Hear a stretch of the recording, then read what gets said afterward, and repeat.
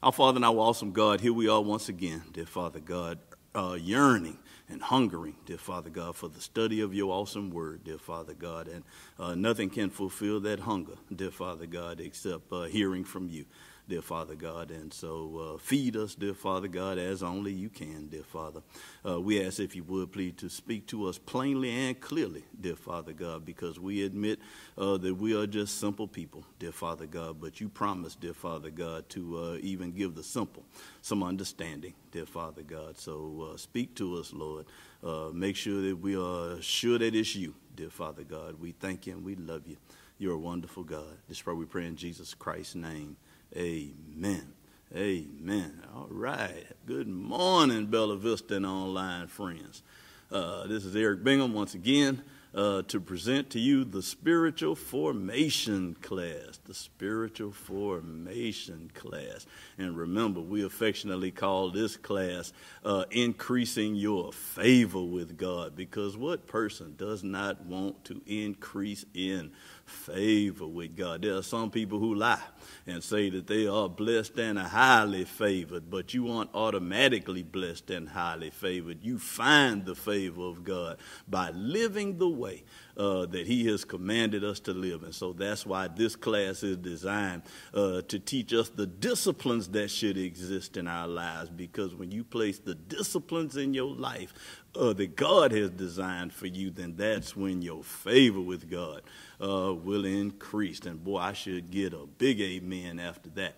But, you know, as we normally do, we start off with a review from last week. And last week we talked about the discipline of service. The discipline of service, and every follower of Jesus Christ should have the desire to serve God. It's not enough just to believe in God, because the Bible said that even the demons believe and do tremble, but they fall short because they have no desire to serve God. But we increase in favor with God when we have the desire and open up to ways to serve God. And so the first thing that we emphasized was the epitome of servanthood. And when you hear those words, epitome of servanthood, that ought to automatically make you think of the Lord Jesus Christ, because Jesus Christ himself said that he came to serve and not be served, that he might be a ransom for many.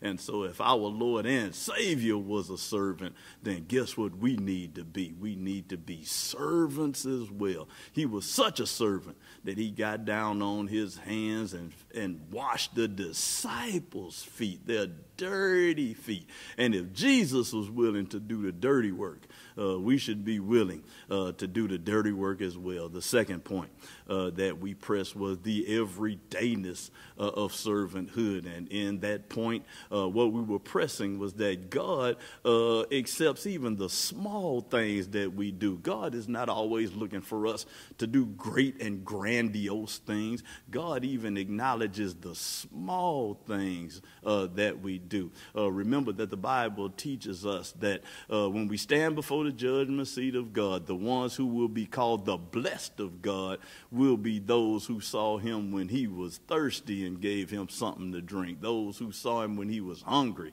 gave him something to eat. Those who saw him when he was naked and clothed him, sick and visited him, and in prison and came to see about him. And so those aren't great grandiose things. Those are small things. And those are the things that God will judge us for in the judgment, not necessarily those great grandiose things. Because those small things are things that we can do on an everyday basis. And that's why we say that God blesses the everydayness of a servant.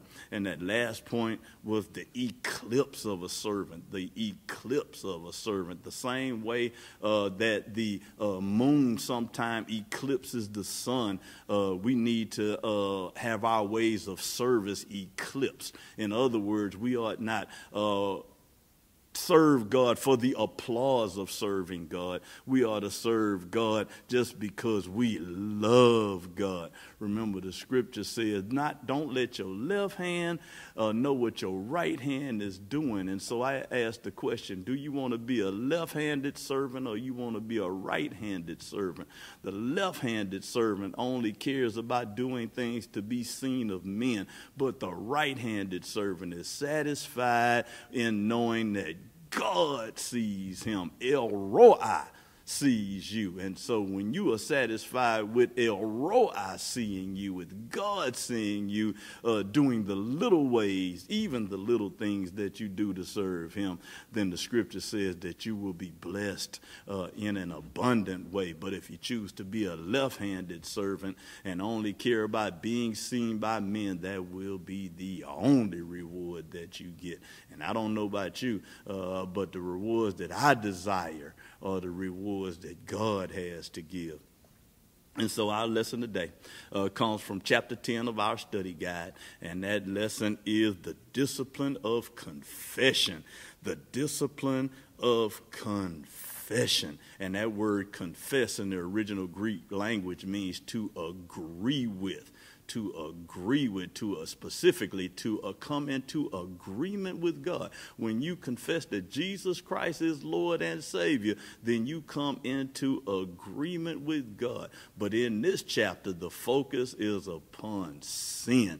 And so in this discipline of confession, what we want to do is come into agreement with God about our sins. The scripture says that all have sinned and come short of the glory of God. And so when you confess your sins, then you've come into agreement with God that, yes, Lord, I am one of the ones who have sinned and come short of your glory. And so that's what we want to do as believers in Jesus Christ. We want to come into agreement with God. The Bible says that he who says he has no sin makes him a liar. And so when you confess your sins, you come into agreement with God. But when you fail to acknowledge your sins, wow, it's like calling God a liar. And one of the things we should not want to do is call God a liar. And that's why we confess our sins. And so the very first point that we want to talk about on this day is the Father's willingness to forgive.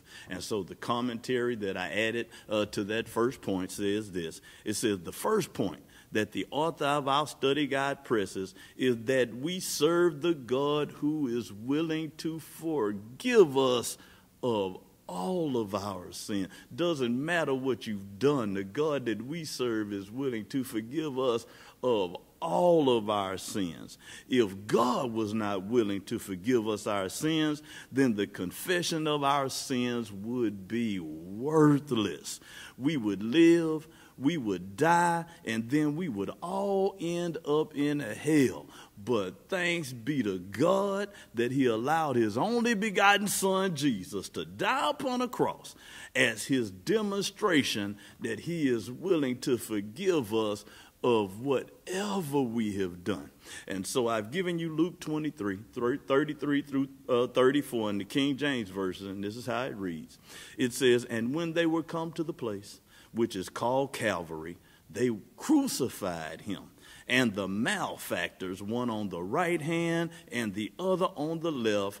Then said Jesus, Father, forgive them, for they know not what they do." Now, don't just listen to the words. Remember what the scene is. Jesus Christ is hanging on the cross. He's just had nails put in his hands, a spike driven through his feet. He's been lifted up high and dropped down low. But these very men who nailed him to the cross, Jesus Christ looked up to the Father and said, Father, forgive them, for they know not what they do. There is no other greater demonstration that God is willing to forgive us of our sins than God himself saying, Father, forgive them, for they know not what they do. Boy, that ought to bring some of us to shame, because sometimes we won't even forgive people for the very little things that we do. But Jesus Christ, being nailed to a cross, said, Father, forgive them, for they know not what they do. Ephesians 1:7, and on the handout you'll see that it's from the NIV version, and it reads this way. It says, in him, only in him, we have redemption through his blood. If Jesus Christ had not shed his blood on Calvary's cross, then we could not be redeemed. We are redeemed in his blood. Now I hear you, somebody saying, well, what does that really mean? Redeemed in his blood. And sometimes you get your answer from scriptures by continuing to read. And the rest of that verse says, we have redemption through his blood, and here it is, the forgiveness of sins. Being redeemed in his blood means that you have been forgiven of your sins, and it's in the accordance with the riches of God's grace. Because God is rich in gracefulness, then we have been forgiven of our sins, but it only comes through the redemption that comes through the blood of Jesus Christ. And so 1 Timothy 1 verses 12 through 13, and I love the way it reads in the New Living Translation, says this.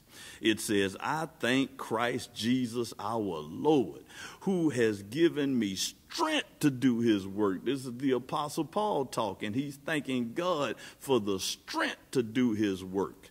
He goes on to say, he considered me trustworthy and appointed me to serve him. As believers in Jesus Christ, we've been appointed to serve God, not just to believe in God, but to also serve God. The believer's relationship with God ought to go through a transition. And so once you acknowledge your belief in him, the next step in that transition is to learn from him. And then after you learn from him, the desire should be to serve him.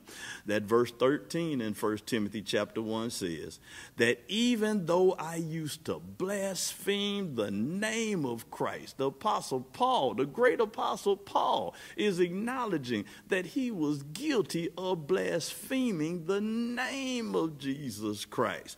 But he says, in my insolence, I persecuted his people. He specifically acknowledges what he did. And so when we confess our sins, we are responsible for specifically acknowledging what you've done. Anybody can say, Father, forgive me of my sins. But every now and then you need to be specific with God with what you've done. You need to show God that you understand that what you've done does not line up with his word. So you've got to say what you've done. The Apostle Paul said, I used to blaspheme the name of Christ because I persecuted his people. But then he says, but God. And we ought to love those two words together. But God, to me, those are two of the greatest words together other than Jesus Christ. But God had mercy on me because I did it in ignorance and unbelief. Once again, we see the Apostle Paul acknowledging that he was forgiving because what he did was in ignorance and unbelief. And I know a lot of you guys, when you hear that word blaspheme, because that's what the Apostle Paul said he did, he blasphemed against the name of Christ, where you're asking yourself, well, isn't blasphemy the unforgivable sin? Isn't blasphemy against the Holy Spirit an unforgivable sin? And why can the Apostle Paul say that God showed him mercy and forgave him? Well, this might help you to have a greater understanding of what it means to blaspheme against the Holy Spirit. Because when we place that with what Jesus Christ said on the cross, Father, forgive them. Why? for they know not what they do. And the Apostle Paul said that even though he persecuted the people of God, he also said that he did it in ignorance and unbelief. And so now we see what happens when we sin and are forgiven is through that forgiveness and unbelief. But one of the things that why blasphemy of the Holy Spirit is unforgivable, because the Holy Spirit is what leads us and guides us into the truth. And so once a person comes to the realization of who Jesus Christ is and what he means to us as a people, and they reject Jesus Christ as Lord and Savior, it's no longer out of disbelief and ignorance, but now the truth has been rejected of who Jesus Christ is, and now you're guilty of blasphemy of the Holy Spirit. And if you die never accepting Jesus Christ as Lord and Savior, then that becomes the unforgivable sin. And so I hope in my little muddled way I was able to help you with that. But study it for yourself and come to an even greater understanding. And so in the takeaway for that first section, we have that we should praise and thank God for his willingness to forgive us of not just some of our sins, but all of our sins. Some of the greatest people of the Bible were all guilty of some type of sin, but God forgave them when they were willing to humble themselves before him and begin to accept his leadership in their lives, and they became great men and women of God simply because God is the forgiver of all sins. And so second section that we want to look at on today is the faithful's willingness to confess. Those who claim themselves to be faithful in Jesus Christ ought to always be willing to accept their sins, and to confess their sins. And so the commentary that goes with that reads this way.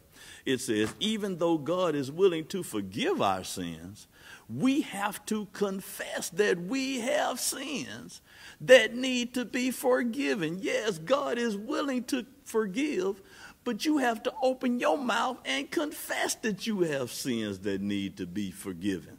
The rest of that commentary says that when we confess our sins, not if you confess your sins, but when you confess your sins, then we are acknowledging and agreeing with God that we have sins that need to be forgiven. And if the scripture says that all have sinned and come short of the glory of God, that means that we all have something to confess. And so for your reading pleasure, I've given you Luke 18, 9 through 14. And when you look up that scripture, you'll find out it's a parable that is being told about a Pharisee and a publican that went into the temple to pray.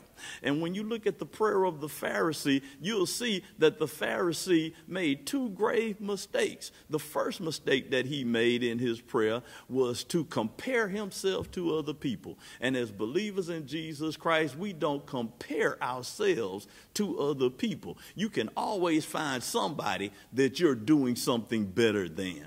But people are not the standard. Jesus Christ is the standard. And that's why we all have sinned and come short of his glory, because we do not reach the standard of perfection which is found in Jesus Christ. And so that first mistake that Pharisee made was to compare himself to other people. The second mistake that he made was he started bragging on himself, talking about all the wonderful things that he has done. But the thing we have to remember is that I don't care how wonderful you think the things are that you have done, our righteousness is still as filthy rags. And so even though we can do some wonderful things in the sight of man, that those things aren't necessarily wonderful in the sight of God. And so we don't necessarily brag on those things, but we do thank God for the opportunity to do those things. And so when you look at the publican's prayer, the publican says two things as well, actually three. He says, God, have mercy on me, because I am a sinner.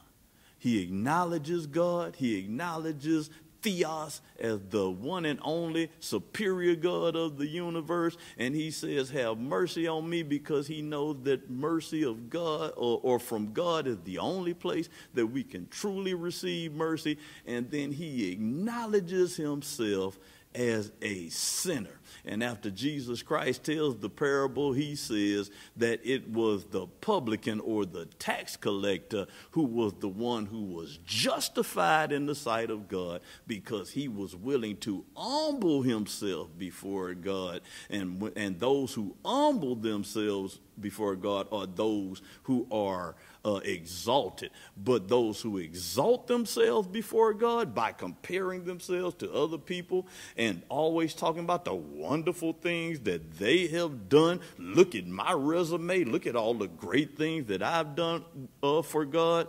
But the Bible says that those who exalt themselves will be the ones that have been humbled. So just like the publican, or in other words, the tax collector, what we want to do is come before God and say, God, have mercy on me, because I am a sinner.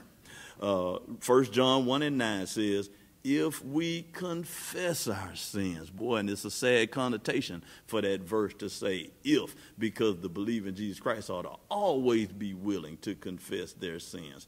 But this is why it says if. It says if we confess our sins, he is faithful and just to forgive us of our sins. And so there are stipulations upon receiving the forgiveness of God, because in that stipulation is that you need to confess the things that you have done. But whenever I talk about 1 John 1:9, I always tell people, don't forget to read the rest of that verse, because the rest of that verse says, and to cleanse us from all unrighteousness. And so I believe that the believer's real motivation for confessing their sins is because they have a desire to be cleansed from their sins. You've come into agreement with God about your sins. You do no longer want that junk on the inside of you. You no longer want the potential to sin on the inside of you. And so you go to God to confess your sins, not just to be forgiven, but to also have him to cleanse you of that unrighteousness that is within you. And we all have some unrighteousness that is within us, but your desire should be to be cleansed from it. And so Romans chapter 7, 24 through 25, which is another scripture written by the Apostle Paul. This is what the Apostle Paul says. O wretched man that I am. Wait a minute. This is a man who God used to write half of the scriptures that we have in the New Testament. But yet and still, this great man of God, who God used in a mighty way, said, oh, wretched man that I am. And when I think about that, I think about that God hadn't used me to write not a single word of the scriptures. And so if this man who wrote half of the New Testament declares that he's a wretch and a wretch undone, then guess what I can only do? I can only acknowledge that I am a wretch as well. But that scripture goes on to say, the Apostle Paul cries out, who will deliver me from this body of death? He wasn't satisfied with his wretchedness. He wasn't comfortable with his wretchedness. He wanted to be delivered from his wretchedness. Remember, I told you, when we confess our sins, one of our motivations should be to be cleansed from the unrighteousness. And here's the Apostle Paul crying out, who will deliver me from this body of death? But in the rest of that scripture, he answers his own question.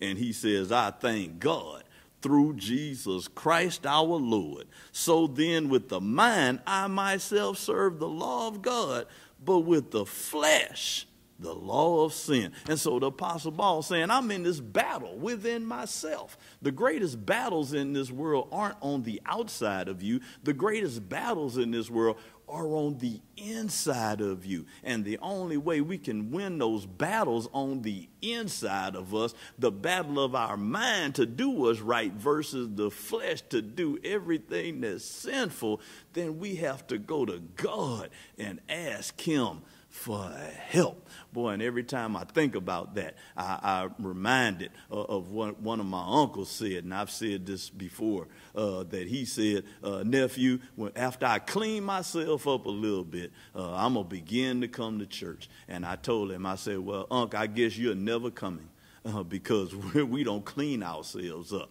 God cleans us up, but we have to have the desire to confess to God that we want to be cleaned up. And when we cry out to be cleansed by God, then God will clean us up. But you first have to confess that you are a sinner.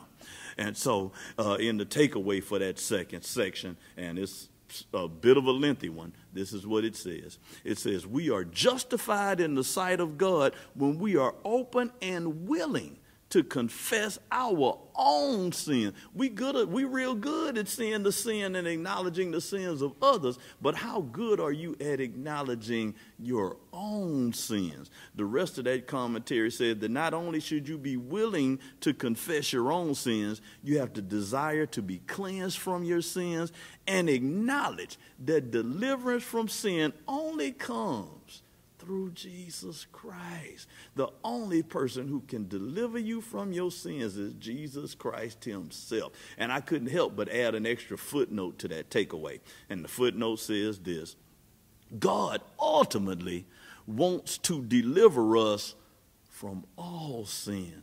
And when I wrote that, the scripture that I had in mind was Revelation chapter 20 and 21. And when you go to the end of Revelation chapter 20, you'll see that ultimately God takes the devil, casts him into the lake of fire. He takes the beast and the false prophets, casts them into the lake of fire, and all those who follow him will be cast into the lake of fire. And so ultimately, God is going to eradicate this world of all evil. And when you go over into Revelation chapter 21, you see that that's when God creates the new heaven and the new earth. And we see the new Jerusalem coming down from heaven. And so this earth is made new when God eradicates all evil out of this world. And so I had to close that take out by saying this: our desire to be cleansed from all sin demonstrates our desire to live in the new heaven and the new earth where there will be no sin. And so if it's not your desire to have all sin eradicated out of your life, then it's just like telling God that I have no desire to live in the new heaven and the new earth. Wow goes right there. And so the last point that I want to press on today is the faithful's right perspective of sin.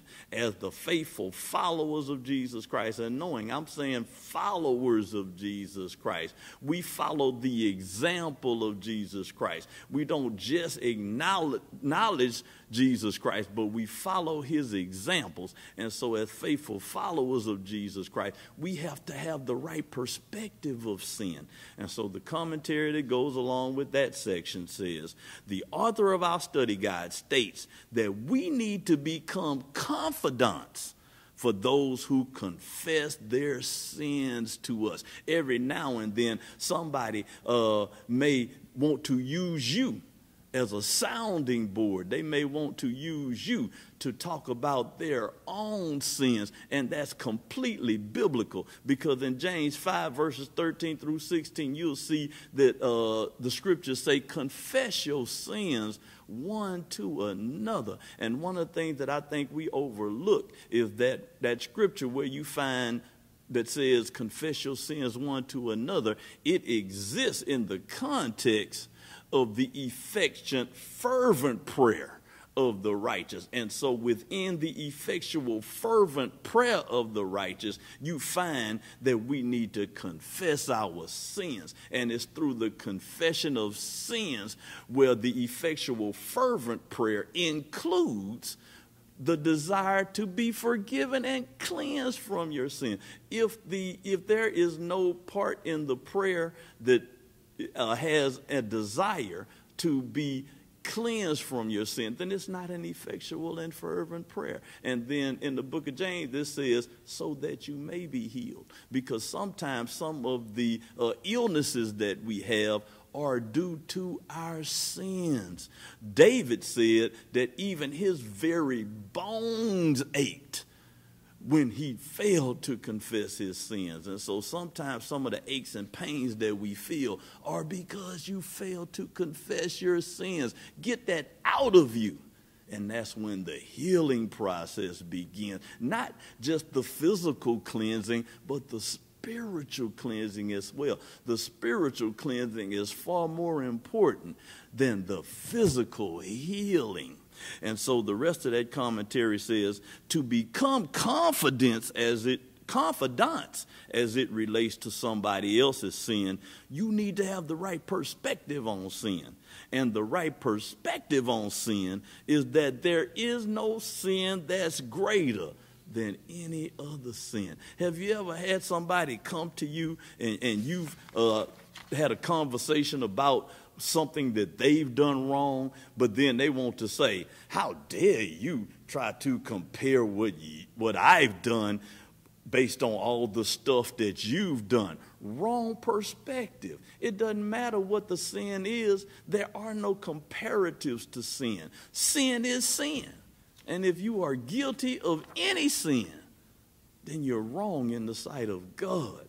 And so James 2:9-10 in the NIV says, but if you show favoritism, and that's what we do when we fail to look at our sins or somebody else's sins as nothing as compared to somebody else's sin, we're showing favoritism. And so that scripture says, but if you show favoritism, guess what you do? You sin and are convicted by the law as transgressors. So no matter what your sin is, you have violated the laws of God, and you are just as guilty no matter what your sin is compared to somebody else's. That verse 10 says, whoever keeps the whole law but stumbles at just one point is guilty of breaking them all. So the second you committed your first sin, you are guilty of breaking the whole law.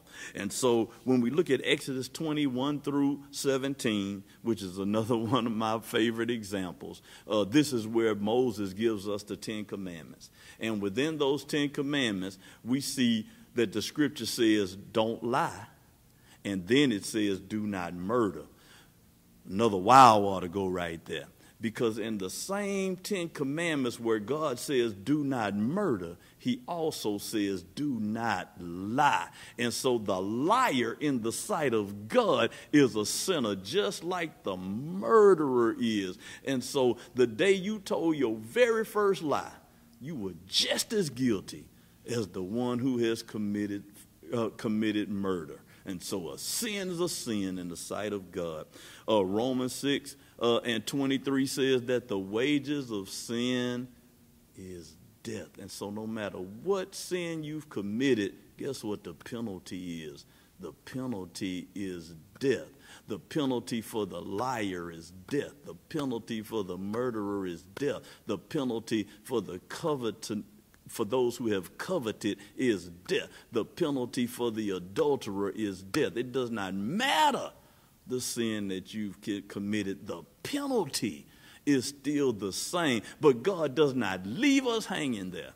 He says, but the gift of God is eternal life. And so God wants to exchange the penalty of your sins for the gift that he has for you.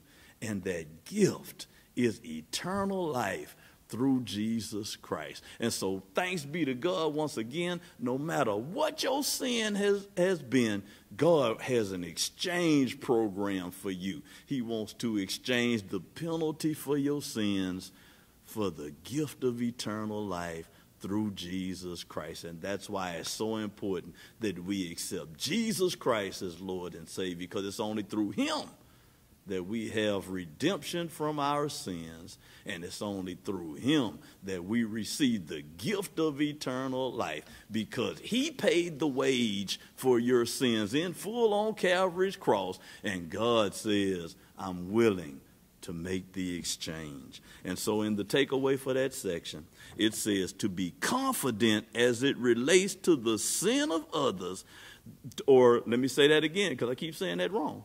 To be a confidant as it relates to the sin of others, then we need to have a biblical perspective of sin. And let me clarify what a confidant is. That means to keep it secret, to keep it to yourself. Somebody ought to be able to confess a sin to you, and you ought to be willing to keep it to yourself. The only discussion that should be had about somebody else's sin should be to God when you pray to God to help them, realizing that there was a time when you needed help with your sins yourself. And just like you needed help with your sin, let me say that better or more rightly, we need help with our sins, because we never stop needing help with our sins. You need help with your sin. And so therefore, if you need help with your sin, you ought to want God to be a help to others who have been willing to openly confess their sins as well. And wow, I know that this has been one of those lessons today where like Pastor Abraham used to say, if you can't say amen, say ouch. But I like to say sometimes you have to say amen and ouch, because whatever God says in his word is true. And sometimes you have to say ouch because it hits you really hard. But even though we have to say ouch sometimes to some of the things that God has said to us in his word, the Bible also says that there is a balm in Gilead. And so God is willing to soothe those pains as long as you're willing to give up on your sins and turn your face back to him, so that you can begin to live the way that he would have you to live. But it begins with the willingness of opening your mouth and confessing that you are a sinner and you desire for God to cleanse you from all your sins. Well, that's the end of my little old lesson on today. And so, as it says at the bottom of the handout, you can reach out to me with any type of questions. E. Bingham at BellaVistaMBC.org. And so our lesson for next week will be the discipline of worship. The discipline of worship. Even sometimes we think we're pretty familiar with a topic. There's always a little jewel for us to learn. I've been teaching and preaching the Word of God for a combination of over 30 years, and I'm still learning little jewels from God. My understanding is getting better and better. So don't think that you know everything about worship, because there may be some little jewel that you can pick up. And so God bless you and keep you is my prayer for you today. See you on next week.